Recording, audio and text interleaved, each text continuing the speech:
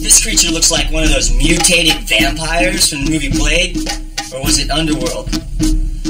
Anyway, this is Adam, and you're watching the Epic Wildlife Series. When you say hagfish, it doesn't matter if you're talking about the 90s punk band or the jawless living fossil. The response is generally the same. Who? Whether it is a fish or something else, it's still up for debate. What is known is that they are the only living animal that has a skull but no backbone or spine. The average about 19 inches in length, with one of the larger species known as Iptatratus Goliath coming in at a whopping 4 feet and 2 inches.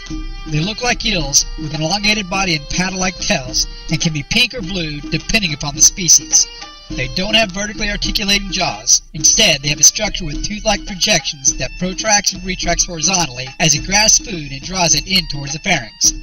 Their main source of nutrition comes from marine worms, but they will feed on the bodies of dead or dying sea creatures, devouring them from the inside. They get their nickname slime eel from a defense mechanism. When captured or held, they secrete a microfibrous slime. This slime, when combined with water, expands into up to 20 liters of a sticky, gelatinous goo that chokes its attacker.